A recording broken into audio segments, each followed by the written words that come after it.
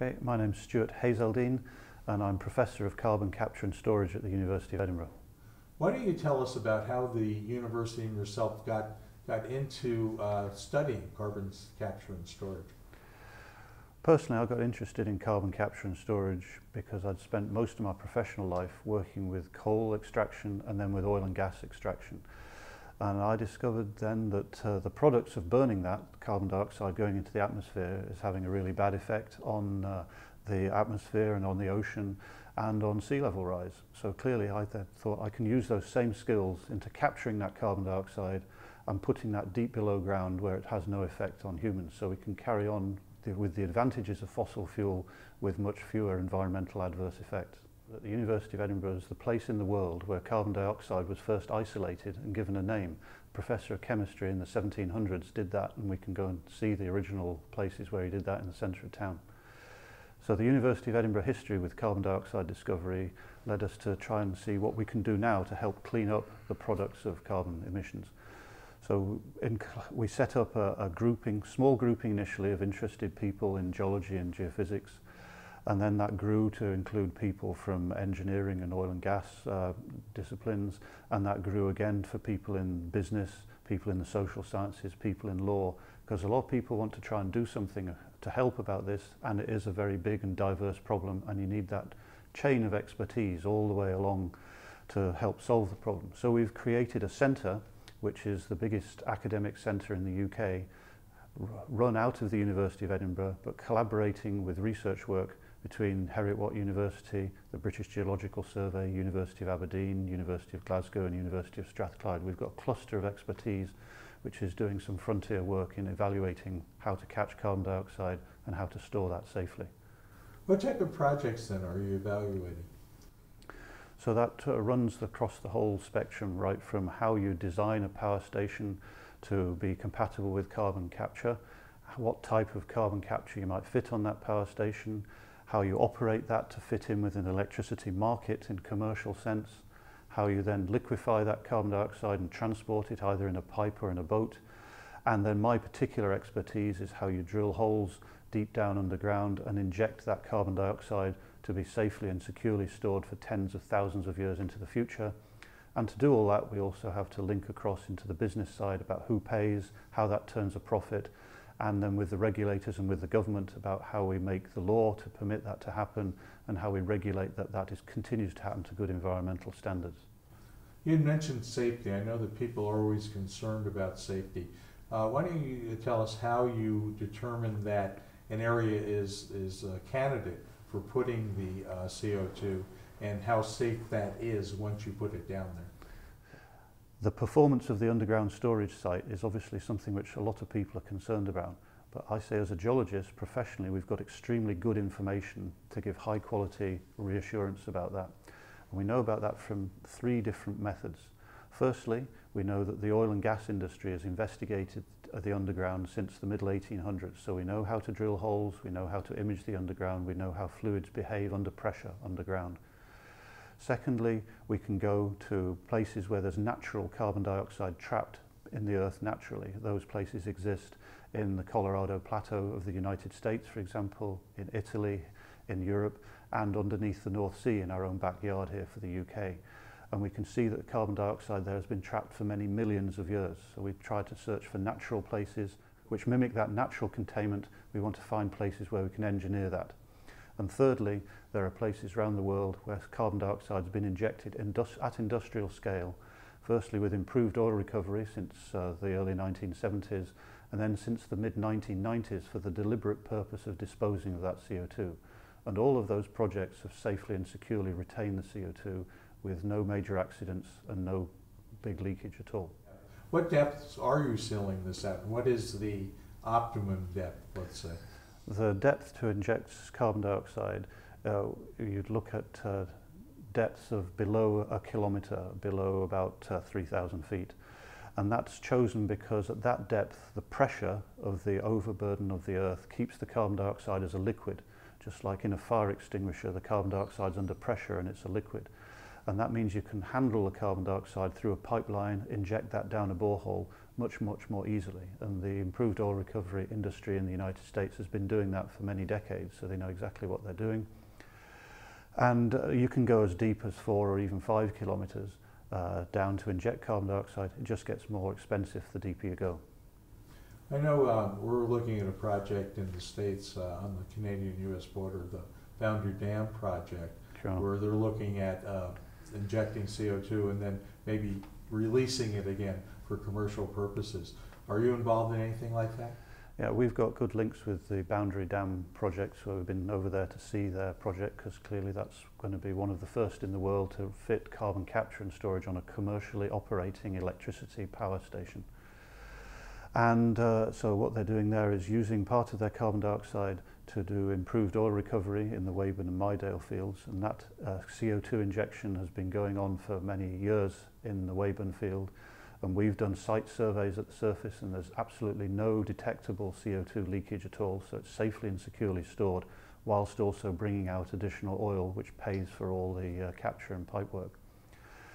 The other aspect to the Boundary Dam project is a research project at a site called Aquistore, where they've drilled 2 boreholes and will be injecting CO2 into those later on this year in late 2014, and will be part of the monitoring using the sound waves detected at the surface to monitor the cracks and the direction the CO2 travels underground, and also monitoring the trace gases, the fingerprints of the trace gases in the carbon dioxide, to tell if the carbon dioxide we detect as it moves from one well to another, is that the same carbon dioxide that we've injected, how fast does it move, and that knowledge helps us to predict the safety and security of site performance for the next hundreds of years into the future. Why should business and industry be interested in the research and then the practical use of this? Business has to be interested in this because it's clear that in our industrialized society we all use a lot of carbon, and that flows through business and industry to generate electricity, or to make cement, or to make steel, or to make paper, or to make fertilizer for growing crops. So we all have a stake in that business and industry flow of carbon. So the business and industry have to be responsible for catching their carbon in just the same way that we ask business and industry to be responsible for cleaning up other waste products, whether that's volumes of metal waste or chemical waste or paper waste or plastic waste.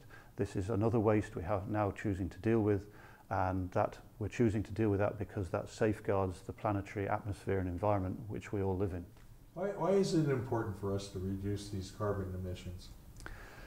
Carbon emissions are important because they affect the way that the climate and the oceans work on the world.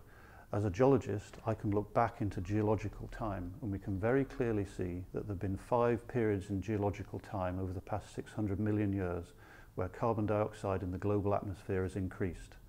In each of those periods, irrespective of the cause of the carbon dioxide increase, there's been an extinction of life on the Earth. And that extinction of life has affected between 10% of species and sometimes up to 90% of species. What we're doing now is exactly the same experiment with the Earth, but much faster. So there's no doubt at all about the outcome of the experiment. If we want to maintain the Earth habitable for humans, then we have to reduce our carbon emissions drastically. What do you say to the naysayers, that there's no climate change, that this is just a natural cycle? I say to the naysayers that they're choosing the evidence they want to believe. It's a big problem, it's an uncomfortable problem, you don't want to believe in this, but the evidence from science and technology is absolutely clear that this is an inevitable effect of burning and releasing all that fossil carbon. And the analogy I'd make is, if you go to a physician in a hospital and the physician says, I want you to change your diet, you might go away and think, that's too tough, I don't want to change my diet. 10 years later you come back and the physician says, I've told you to change your diet, you're heading back into worse territory. Still, you don't change your diet. 10 years further on and said, I really can't do anything for you now, you're going to need radical surgery. We're in that position in the Earth. The science evidence is clear, it's repeated. Now's the time for the politicians to start taking action with business. I've heard dates where there's no turning back, if you will. Do you have a date? Do you have a projected date where we've gone too far? The simplest way to understand the date is that we've got a finite amount of carbon we can burn. We're halfway through that amount of carbon. If we carry on behaving as we are, we get through that amount of carbon total by about the mid-2040s. Doesn't matter if it's 2030s or 2040s, we're more than halfway through our carbon party. And so that's a finite budget. That's not the budget until the next budget period. That's the total carbon by mid-2040s, and after that, no carbon permitted until the next 10,000 years after that. So this is not normal economics, this is global resource economics we're dealing with. And that's why there's a market failure in this. The money system doesn't actually work, because money doesn't price the value of the planet. If you could tell us what we can do to help India and China so they can reduce their carbon emissions. There's a contest between the developed nations and the less developed nations.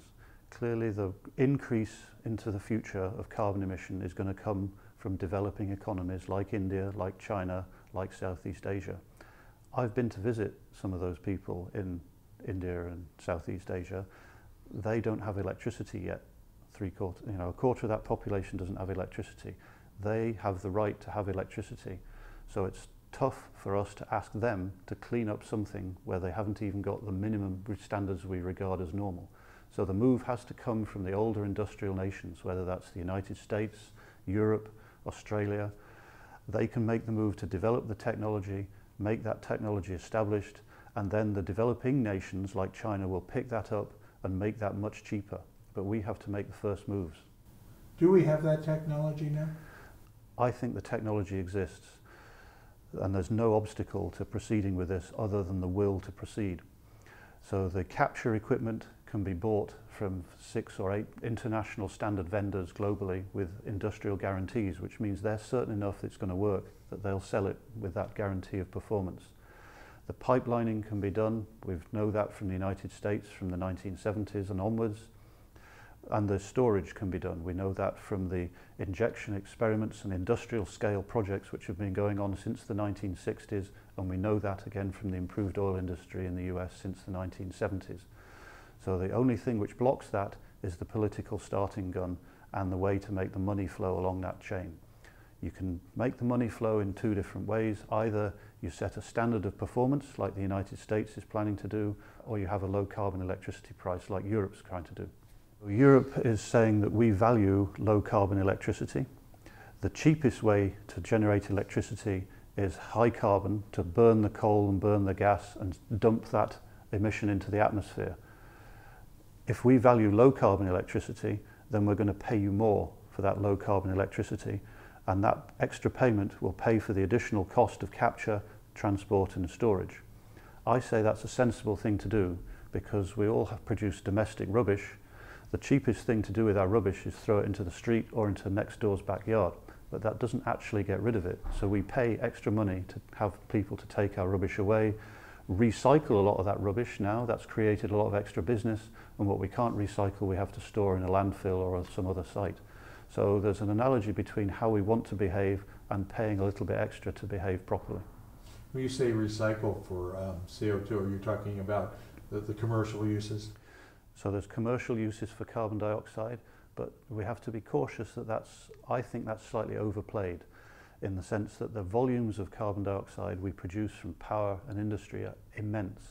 So yes, you can use some of that to make pharmaceuticals, you can use some of that carbon dioxide to make fertilizers, but that's a huge volume of extra carbon dioxide. The largest volume use for carbon dioxide, which remains, can be used in underground oil recovery. So it's clear that you can inject huge tonnages of carbon dioxide, and in the United States you could produce billions of extra barrels of oil by doing that, by taking one person's waste product and making something valuable out of that. And we're doing research work here which shows that when we track the carbon through that chain, you can engineer that to store more carbon underground than you actually produce extra oil, so you can produce money and store carbon. But there has to be a regulator and a legislative government intervention to make that happen, because companies just left to themselves will use the minimum storage and the maximum oil production, so actually that produces more carbon. You have to be a bit careful. Are there a lot of sinks, are there a lot of places around the world where you can store carbon? So the carbon storage is obviously the critical thing, because we can build any amount of carbon capture, but there's no point in doing that unless we can store it safely and securely for at least 10,000 years into the future. So many industrial and developed countries have examined their own backyards and to assess the geology underground. for carbon storage. And the geology underground you need is actually quite simple. You need a porous and permeable rock like a sandstone, which forms an aquifer at the surface but is salt water filled deeper down. And that has to have a lid on it, a lid of impermeable rock, a shale rock. Now that combination, that doublet, is pretty common worldwide.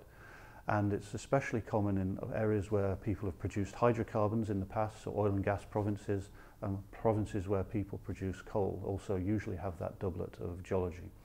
So the world's been looked at in appraisal level, and it's clear that we've got more than enough storage to capture all our emissions globally till about 2100. So we can carry on behaving like this and give ourselves time to develop lower carbon sources. We've got the time to do that, but we need to start. And so the starting places have been in places like the North Sea, have been in places like Decatur, Illinois, have been in places like Cranfield in Mississippi, have been in places like Boundary Dam, Saskatchewan. Those are the starting seeds from which this huge industry should now be taking off. Could you specifically say why all of this is important to the coal industry? So the coal industry needs to get interested in carbon capture and storage because coal is a very low-cost fuel. It's very accessible. Many countries worldwide have a lot of coal domestically and use and mine and burn a lot of coal. But it's also clear that to produce 1 unit of electricity, coal produces the most carbon dioxide for 1 unit of electricity. Gas, by contrast, produces half the amount of carbon dioxide for that same unit. So coal, in both its volume of usage, its tonnage of usage, and in its amount of carbon dioxide, is the obvious first target. So people with coal mining, coal extraction, coal burning power plant are the first candidates who have to fit that carbon dioxide to clean up their act. Otherwise, they'll be priced out of the market as cleaner gas takes that market away from them. So coal could disappear as an energy source? If coal fails to take action on collecting their carbon and cleaning up their carbon, they will be disappearing as an energy source. That's already been policy in the UK. Nobody's built a coal power station since the 1970s. It's now effectively a policy in Europe. It's a policy from the international loan development banks who are not funding coal plant anymore. And with the moves from the Environment Protection Agency, I think we can see that's a developing policy in the United States. Good. So coal has to get serious about its cleanup. Are we able to bite the bullet and stop using coal? Do you think that's realistic? Stopping using coal is difficult because it's the lowest cost fuel. But that in fact is the purpose, part of the purpose of carbon capture and storage, that the world can carry on using a low cost fuel such as coal and add on a few percent only to the cost of using that fuel, but make that fuel environmentally clean enough that we can carry on using that for the next 40 or 50 years. Now that's not of course the end game, because even that cleanup means that we still have to move further into lower and lower carbon. But that gives us time, it buys us time to develop new, even better methods of catching carbon and new, even better methods of generating zero carbon electricity. You and I as citizens, what can we do on the lower level? What can we do? What can citizens do is really important because politicians react to what citizens think. Companies react to what citizens think. So as a citizen, you have purchasing power. So one of the simplest things you can do is ask your electricity provider for low carbon electricity. And if people start asking for low carbon electricity, the business will provide low carbon electricity. As a consumer, you can also choose what you buy and how much you buy. We're all very addicted to buying lots and lots of stuff which we use and throw away. Try choosing to buy less stuff which lasts longer. Many people are interested in what happens when you put carbon dioxide underground. And we know pretty clearly what happens because we've been doing that for many, many decades. And it's using oil and gas hydrocarbon industry technology to drill a borehole. And that goes down to 1 or 2 kilometers. And that borehole then accesses into a porous layer of rock where we can know that there's already salt water in those pores, that microscopic pores between the sand grains. And we're pushing that carbon dioxide in and that displaces the water. That carbon dioxide flows into the porous rock and then needs to be retained initially by that lid of impermeable layer, that mudstone on the top. And gradually over a few tens of years and hundreds of years, that carbon dioxide dissolves in the water and makes salty, sparkling water. And that then can't come out. Second thing that happens is as the carbon dioxide moves through the water, it leaves behind the carbon dioxide small bubbles disconnected from each other in the microscopic pores of the rock. And that's rather like having a damp sponge. It's got water, or carbon dioxide in this case, in the sponge, but you can't get it out. It's safely and securely retained. And we know that works because we can go to natural places where there's carbon dioxide already there, in Italy, in Europe, in the Colorado Plateau, Arizona, Utah, in the United States, and we can find and observe that carbon dioxide in exactly those circumstances. It's retained there for tens of thousands and even millions of years. What we're doing is trying to find places and engineer those places to store carbon dioxide from our power stations and our industrial products, to put that deliberately underground to do that. Sounds like the university and yourself are quite extensive, looking all over the globe for places where this will work. It's a global problem, so we go to look for places where we can get insight globally to how this works in nature and how this is working with different groups and businesses around the world starting up this new industry. And this is gradually starting to connect. So it's been, the development of carbon capture and storage has been slower than many people would like, but it's absolutely true that it is starting. There are power plant projects starting to come online now, and as that happens, people believe what they see. As that happens, you can believe a power plant that's working, a power plant that's catching its carbon dioxide. That takes away all the barriers of all the naysayers. You can kick the tires, you can lift the hood, and you can build one just like that. When you inject carbon dioxide underground, some people are worried about how that carbon dioxide reacts chemically with the rock, because we know that if you put carbon dioxide into water, it makes a weak acid, carbonic acid, and that's why some limestone buildings, for example, corrode away with acid rain. It's the acid carbon dioxide out of the atmosphere. I think we can be very reassured about that because we know from oil and gas fields and carbon dioxide injection into places like the Weyburn field in southern Canada, that carbon dioxide is injected into a limestone bearing formation. It's not dissolved the rock wholesale, the land has not collapsed. That carbon dioxide sure reacts with a little bit of the rock, but there's so much rock there and so little carbon dioxide that the rock is safe and secure and strong. So when you inject carbon dioxide underground, people are understandably going to say, well, how do you know where it is? Well, the answer to that again can come from the oil and gas industry, because we can do two or three types of thing here. Firstly, you can borrow technology from the oil and gas industry and just install a pressure meter down underground, which monitors the pressure of the water and the carbon dioxide underground. And you can compare the pressure you measure with the pressure you think should be there. If the pressure's right, you're happy. If the pressure's too low, then the carbon dioxide's leaked off somewhere. So you go in and do a bit more detailed investigation. Another way of monitoring carbon dioxide is to use seismic reflection technology from the oil and gas industry, where from the surface you can bounce sound waves down off layers of rock underground and image the rock underground. And you can also detect where the fluids are. Carbon dioxide is less dense than water, so it has a different reflection. We can tell exactly where that carbon dioxide is, down to the last few thousand tons of carbon dioxide, by using that technology. And third, you can also use satellite technology to monitor where carbon dioxide is, because we spin satellites around the Earth all the time. And in Algeria, there's a carbon dioxide project been achieved which unexpectedly inflated the land surface by about 1 centimetre. Nobody living there can tell anything that's happening at all, but with the satellite you can tell exactly where that carbon dioxide is, because you can detect that microscopic ground movement. So there's multiple ways we can assess exactly where the carbon dioxide is and monitor that and tell that it's performing safely and securely as we predicted. So when you burn coal in a power station, you're burning that usually in atmospheric air.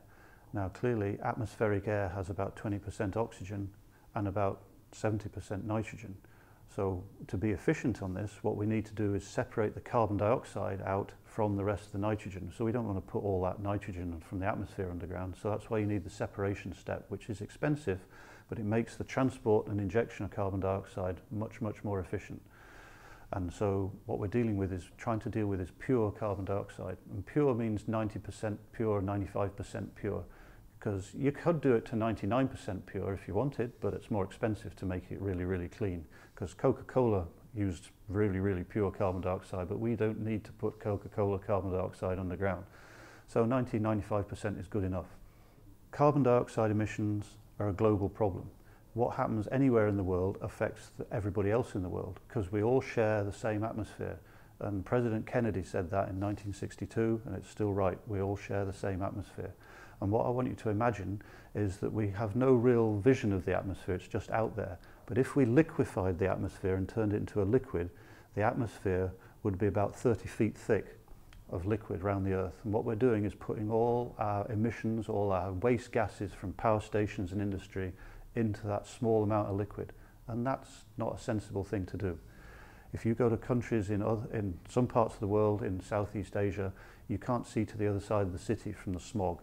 So there's an air quality issue, there's a carbon dioxide greenhouse gas issue, and those effects also are helping to warm the ocean. Sea level is rising, so all the coastal ports are threatened from that sea level rise. And on top of that, if it's not bad enough already, if the world warms up, then you also lose reliability of seasons for agriculture, and you also start melting ice caps and extra ice, and that increases the rate of sea level rise. So we should all be seriously interested in this. So have we reached a tipping point? Well, we're already in a not good situation. So we've already emitted a lot of carbon dioxide. We're about halfway through our budget of carbon dioxide. If we carry on behaving exactly like we do now, the world is looking not just at a 2-degree temperature rise by the end of 2100, but probably a 4-degree temperature rise on average, and I think quite likely an 8-degree temperature rise on average. And on average means that some parts of the world are more than average. So some parts of the world will be looking at 10 or 15 degrees temperature rise. This is a serious problem. It's often not understood by the public that there's been lots and lots of experiments done with carbon dioxide injection in the United States, in Canada, in China, and within Europe. This is a worldwide science base we've got. And all of those experiments add different pieces into the jigsaw, but that gives us great confidence now that we can do carbon dioxide capture, transport and storage safely and securely. And that's why we're starting to see the commercial projects develop.